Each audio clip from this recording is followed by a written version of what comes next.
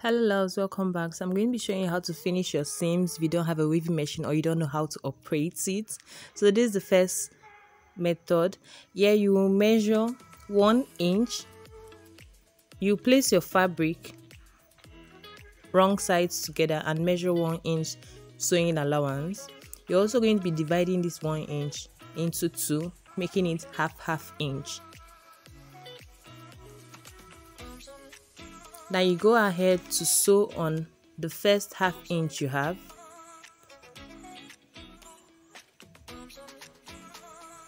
And once you're done sewing, you cut out the excess fabric allowance. After doing that, you're going to open up your fabric and then press it down with an iron, folding it and sewing another half inch to cover up the sewing allowance inside. This makes a very clean finish.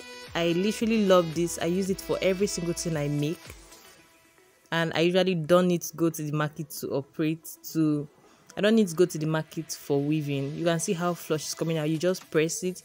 If you don't like the allowance flapping out, you can just stitch it down. Here is a trouser I used it for, and you can see how clean it looks. I even used it for the crotch area and it came out perfectly. All you need to give it is a good press. And this is how it's going to look.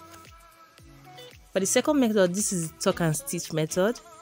Here you'll be placing your fabric right sides together, marking 1 inch sewing allowance.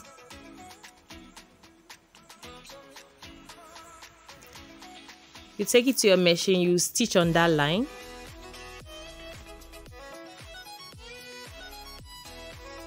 This method is actually good for people who don't have a problem with stitch sewing in front.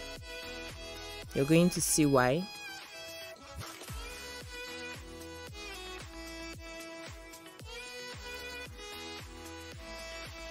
So once you're done sewing, you open up your fabric. You iron your seams flat out. Please use an iron. You then begin folding in half inch allowance underneath the seam line. You also do the same thing for the other side. Like I said, this method is good for people who don't mind a stitch line in front of their fabric or their final piece.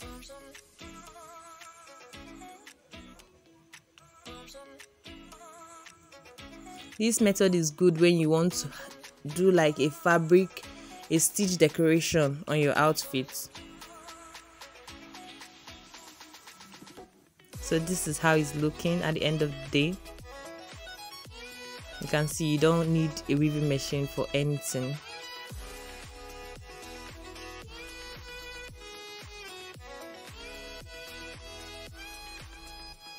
Now the final method is the bias banding. You place your fabrics right sides together and measure half inch allowance. I actually measured 1 inch, but I ended up using half inch instead. And you're going to take it to your sewing machine.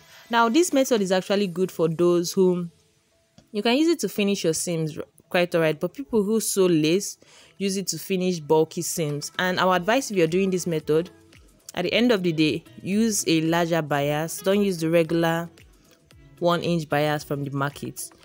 Go up to 2 inches so it can accommodate the excess bulk. You'll see why.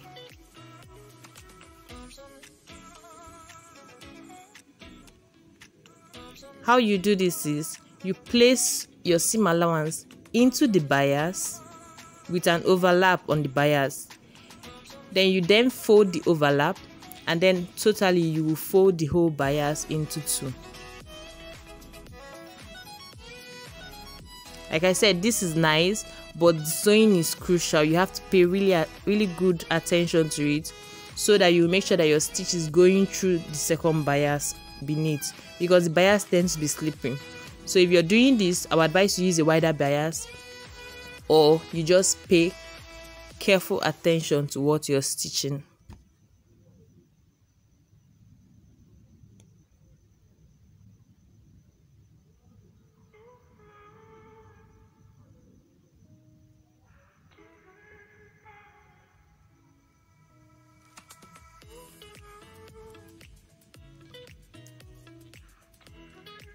So this is how it's looking. I hope you're enjoying these tips and tricks on how to help your everyday sewing. If you like this or you have other suggestions of what you want me to show you, please don't forget to tell me. My contact is in the description.